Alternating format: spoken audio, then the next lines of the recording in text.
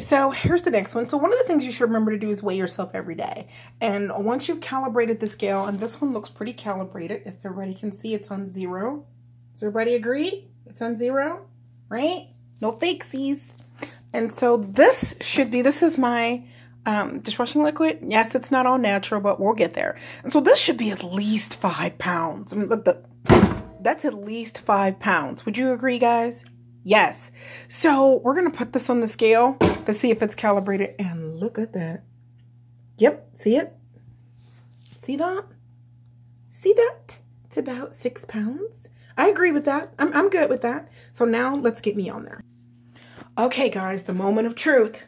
This is something, again, you can't fake. Okay. So every time you move it around, you're going to notice that scale. See it right there? And if it moves away from 0, you just want to recalibrate it. And no, I don't want an electronic one, because the electronic ones, to me, I was tired of the batteries dying. I wasn't dealing with it. This, you don't have to worry about that. And these are worth at least 10 years worth of worry-free weights. So look at that thing spin. So you see the maximum weight on there? See it? It's 320. Let me tell you, I was pushing that.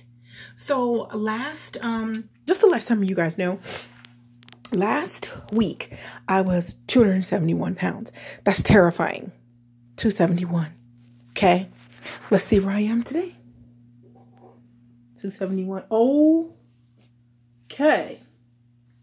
So this thing is picking up heavy. I don't know if that's right. Let's do it again. Okay, so see here, it's adding like 1 pound, but that's okay. That's okay. I can deal with that. So don't be adding to me. Right, I got enough problems. So let's get it to 0. And if it doesn't do what you want it to do, you can remember now, you can always send these back if you feel like it's not doing what you need it to do. But that's close enough. So let's try it again.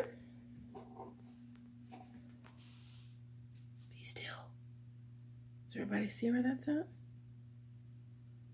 I think that's off. Now, I went to the doctor's today, and my doctor weighed me in. She weighed me in at 264. So I think this is way off. But then again, my ass could just be fat. So let's just go by what this says and keep track of that. Does everybody see that right there?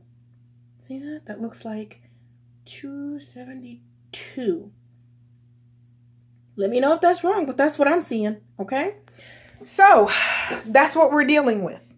Now what I'm going to do is I'm going to start making different types of meals, because clearly you can't carry that type of weight. It's too much. It's just going to cause problems. So if I stay at that weight, I'm looking at diabetes, heart disease, cancer, bone problems. I'm looking at breathing problems, back problems, knee problems, hip problems. And also, it's just not attractive. Not putting myself down, okay? I like me. Don't get me wrong, you feel me? But it's not attractive. So I think if you're going to start your life over, you just need to start it over all the way. So let's go ahead and start with, we're going to move towards some vegan eating. My problem is portions. So in the next video, let's go ahead and cook up a really good, clean crock pot meal. And I'll also show you the results from the enema yesterday and see what you guys think. Let's move on.